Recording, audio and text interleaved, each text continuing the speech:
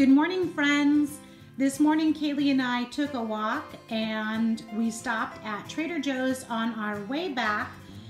Here are a few things that I got. I really do like buying these staples basically from Trader Joe's.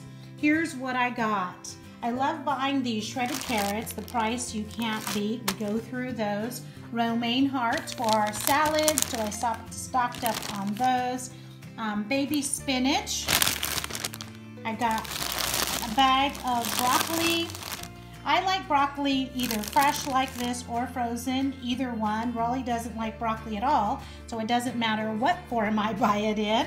I got some cherry tomatoes, and I got some walnut halves and pieces. If you recall from my haul that I just posted, I got some gorgonzola cheese, and I love to have salads with walnuts in them and tomatoes. So it's so delicious. And also I'm going to be making some cookies for a meeting that I'm going to tomorrow. So I'm going to be using those walnuts in the cookies as well.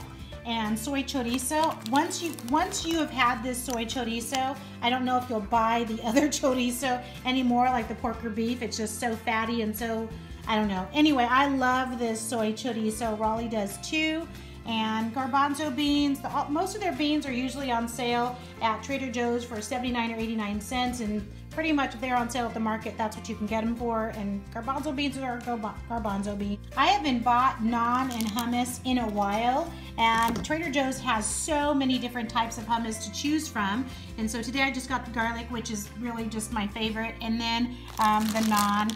It costs a little more.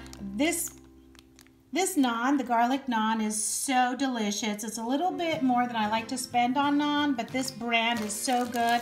Guys, if you could just feel this right now, it is just so soft, and I don't make my own, so I'm just going to buy that. And then I bought a new bag at Trader Joe's. I didn't bring a bag. We weren't sure if we were going to make it to Trader Joe's, and so their bags are 99 cents. And so on one side it says I left my heart in Trader Joe's playing on San Francisco.